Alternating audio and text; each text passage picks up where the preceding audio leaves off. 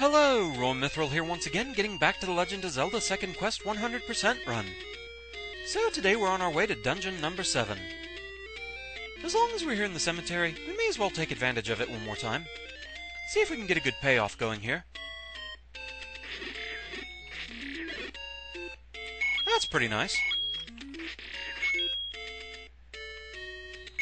And with that, we're on our way. So I don't have any major purchases that I need to make this time, but there is something that I want to stop off to get on the way to the next dungeon. It won't take us too far out of our way, and you probably already know what it actually is. But warping to this entrance, that gets us pretty close to where we need to go.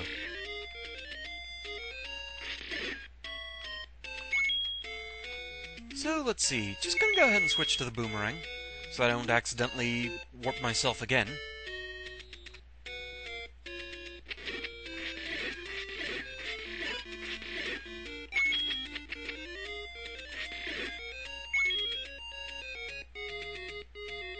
So yeah, the rupees that I have right now, I kinda need to hang on to them. And as usual, the more I have, the better. So the more of those, yeah, the happier we'll be. More of those, please.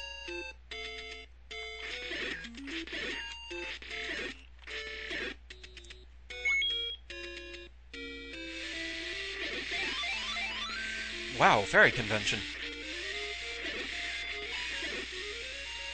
So we're going to follow along the shoreline here.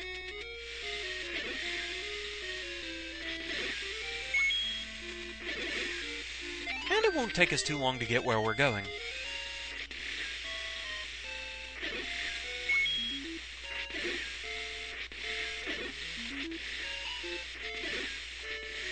Oh, come on. Shooting gallery Octorok.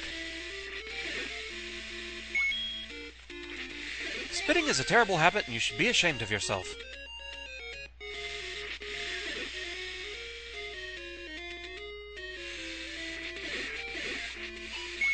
We're almost there. There we go.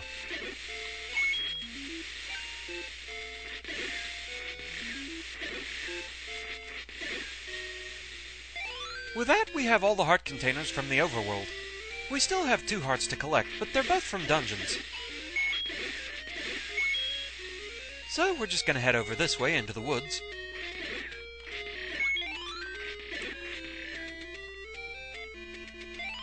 We're getting close to the next dungeon entrance already.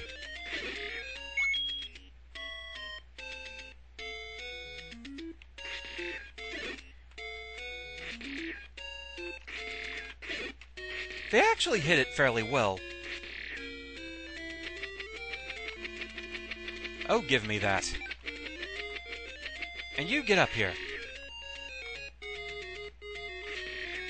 Psst. There we go. And you didn't even drop anything.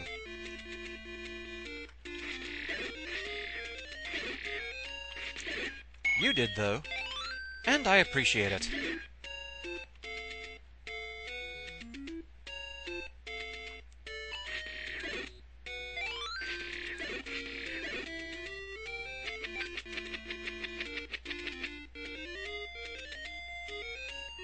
So the dungeon entrance is actually in this room.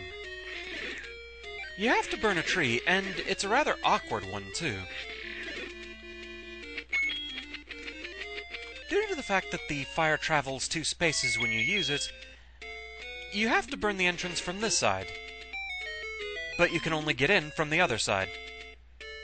Kind of a silly little quasi-puzzle, that. But well hidden, I have to give them credit for that. It's another of those things, I'm honestly not sure if there's anything that directly points you to needing to do that. But it's there. So it is what it is.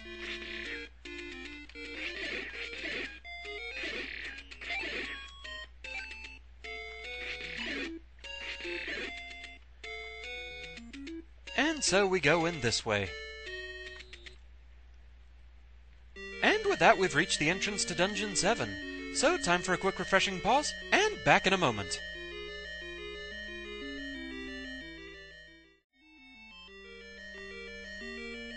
And so it's time for dungeon number 7. This one isn't too terribly dangerous overall with this equipment. It is a bit on the convoluted side, though. So coming over here we get the compass, and we have a couple of Zols to deal with. That's nothing too major. We can push this block and it opens up a path.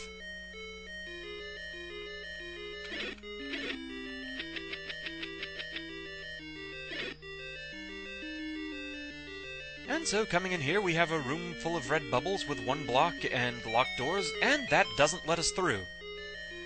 So, yeah. That's what I mean about this dungeon being very convoluted. It has warps all over the place, some of which don't make sense, and for the purposes of our realtor's walkthrough of this dungeon, yeah, we're going to be backtracking quite a bit. So it's a dungeon that's more annoying than truly dangerous. No wizrobes here, just a bunch of dark nuts. And the magical sword just kind of shreds them.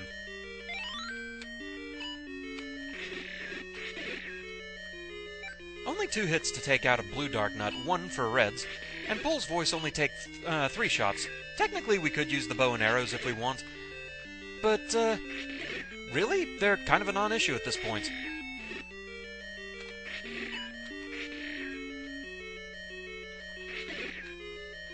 It's the bad thing about giving us the bow so late is we've got a sword that makes it to where I'd rather not waste the rupees.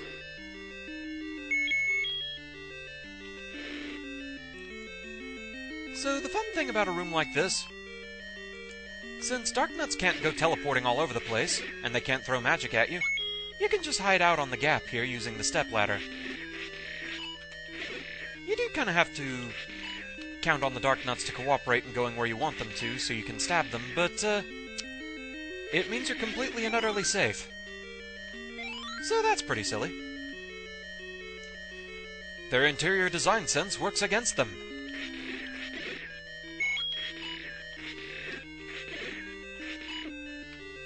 Have to be careful with feng shui.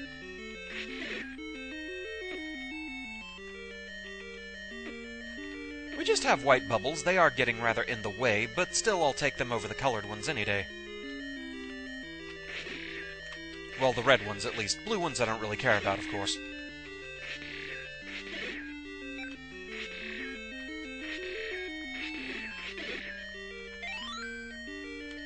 So, with everyone gone, we push that block, and we have more stairs.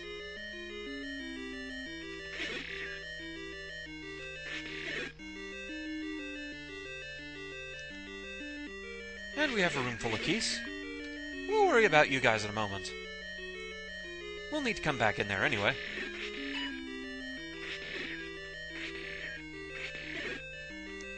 Well, that just trivialized this room.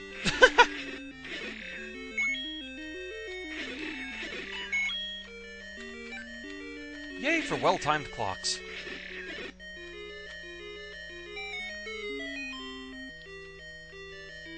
And with that stroke of luck, it's time to get this dungeon's treasure, the red candle.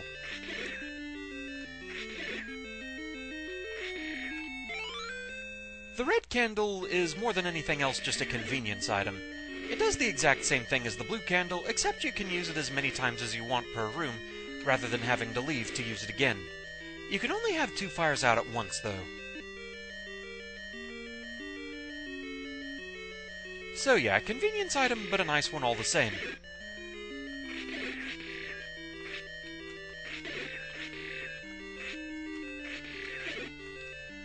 So we need to defeat all these keys so we can get back out of here.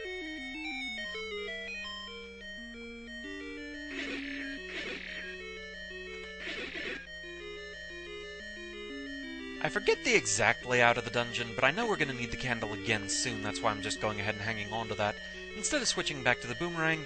But now I'm going to want bombs. Hi there, Manhandla. Technically you can use the magical sword to defeat each prong of it in one hit, but as unpredictable as it is, I'd rather just try and one-shot it. It starts moving so fast that, honestly, trying to line up a stab is kind of a thing.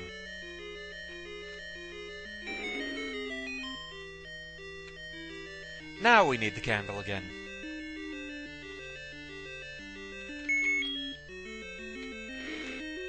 And so again we have a safe spot on the gaps. rupees that I want.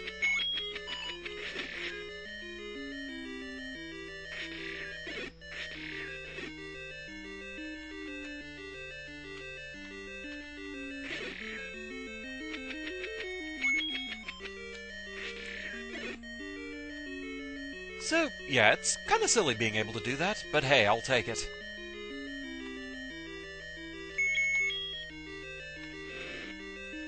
And again.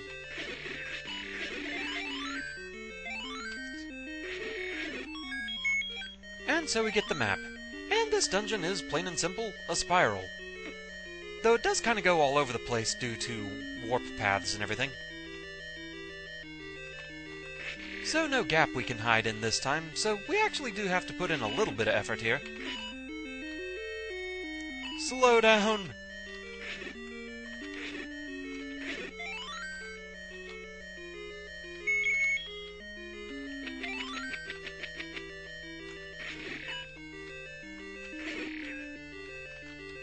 So yeah, the spitting statues and the sheer number of dark nuts, it can be a bit of a problem sometimes. But the equipment we have, it still is a lot easier and a lot less terrifying than running into a room like this on a minimalist run. Someone over on my Tumblr actually asked me which run I felt was more difficult. Just a second quest run like this, or first quest minimalist. And though the first quest by itself is easier, just the equipment you limit yourself to on a minimalist run.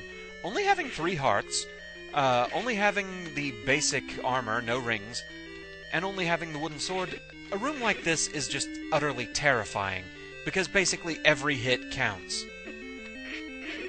I forget if in fact a blue dark nut at that level can one-shot you. I think they actually only do 2 hearts worth of damage, meaning you can survive 1 hit but not another. But it all definitely counts, and you have to put in a lot more effort to even take down one of them. So I mostly end up eating through my bomb supply doing that.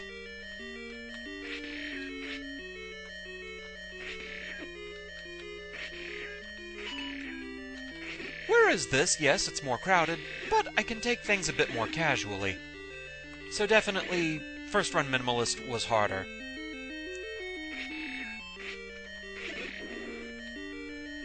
And we won't even talk about dealing with Ganon in those circumstances. So we have Goma again.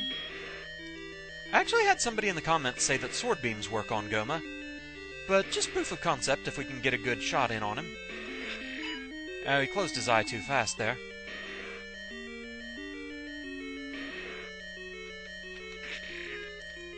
He doesn't want to cooperate here.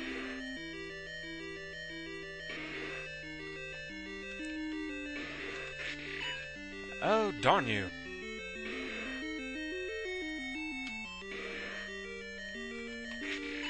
Like, see, I very clearly hit the eye there, and it did nothing, so no, I don't think sword beams work on Goma. They gave you the bow and arrow, they expect you to use them.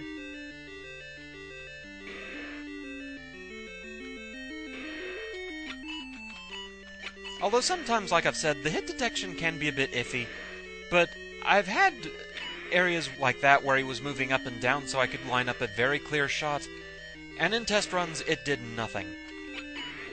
So bow and arrow seems to be a necessity for Goma, I'm pretty sure. And we get another key. And we just push that out of the way.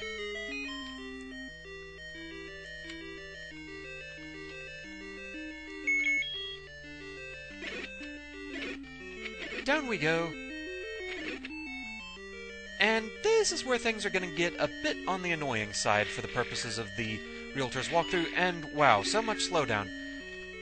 That's the kind of thing there's no real excuse for, because that is just by default. There aren't any projectiles on the screen to worry about taking up extra processing power. That's just sheer enemy spam at its absolute worst. That really shouldn't have been done on the NES.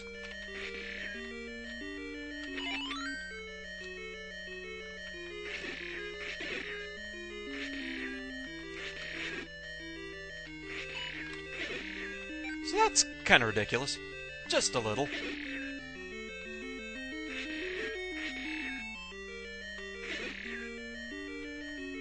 So you can push that block to get back out on the main path again.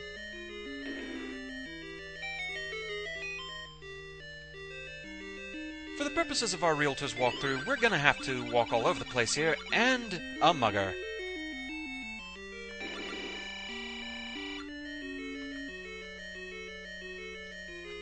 Yeah, we may as well get this out of the way. There's one corner of this area that's important that we need to go to, and so of course we're going to be saving it for last, and that really seemed like it should have hit the last prong there.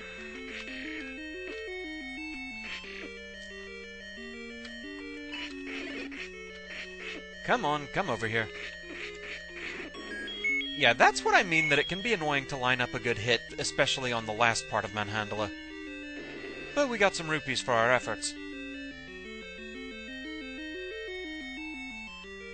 Alright, so now let's come up here. Rude! Yes, another mugger. If you want to go back, you have to pay him off. Going to the left leads to a trap room. Unfortunately, we're going to end up in that room anyway, just trying to look at everything.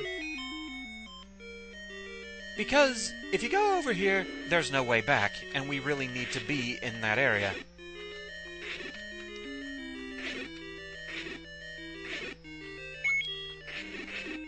So this dungeon, like I said, is highly annoying if you want to show everything off. Because if you push this block, all it does is it opens a pathway. So you can't go back where you really want to go. Meaning we're going to be repeating at least part of the dungeon. Basically, the trap room I'm talking about is the one that we saw at the very beginning of this dungeon, where you just end up in a room with a bunch of red bubbles, locked doors, and a block that only opens a path that leads back to the room right next to the entrance. We'll save ourselves at least a little bit of time by not using that path.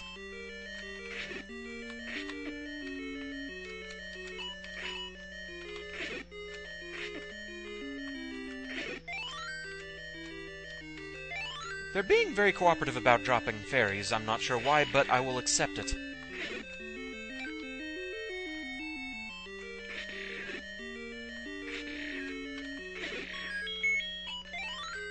So, yeah, that's all there was over there. If we go up from here, or if we'd gone left from that upper mugger, we'd end up in the red bubble trap room. So, instead, we're gonna go this way.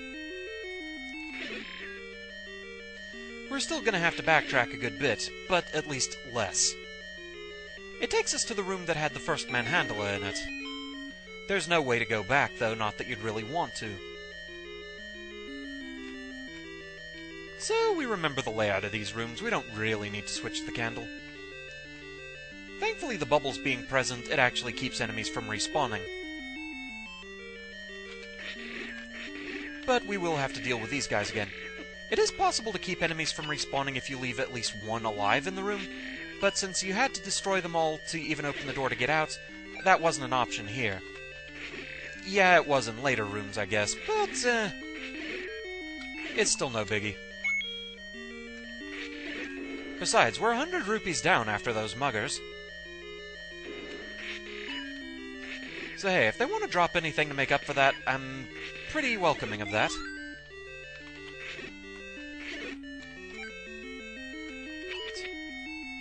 Another fairy. Anyone keeping track of how many of those have shown up in this episode?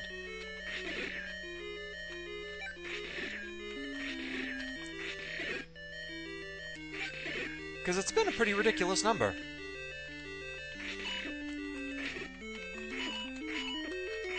Well, you were being aggressive. Goma thankfully does not respawn. And so we get back in here, and we can finally move on.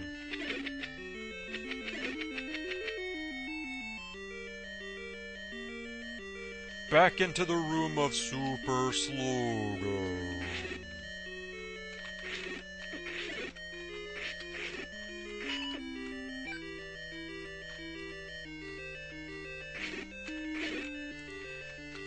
I mean, I know they had limited hardware, and they worked with what they had.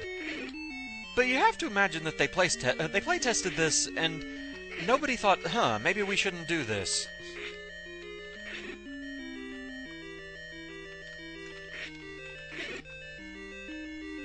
It's not too detracting, but it's just very noticeable.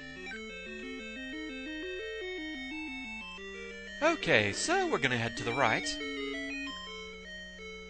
And we're gonna take the one corner that we did not visit. Down we go.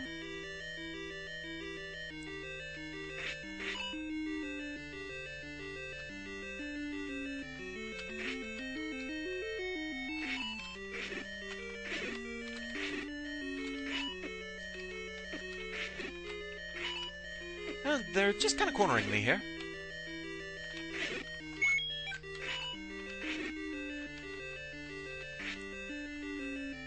Silly gaming memory of my family when we first had the NES and we were playing this game. My family somehow interpreted Dark Nuts as cats holding serving trays, and so they became known as the TV tray cats.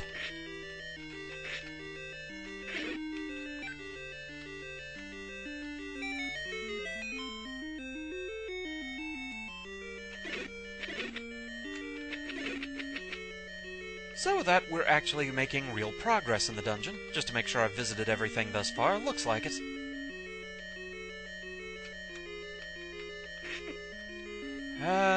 Just had to get hit with a red bubble. Just to make the room a little less crowded, we'll take out the red Dark Nuts first.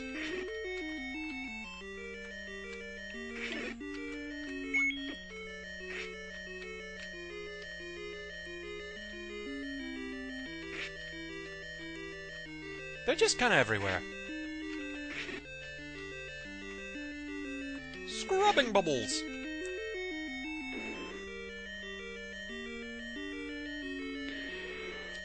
And one more of these sorts of rooms.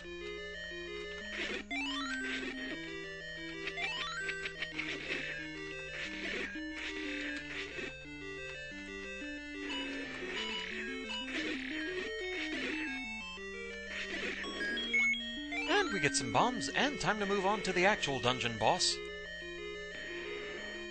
It's Gleeok. At full four-headed strength.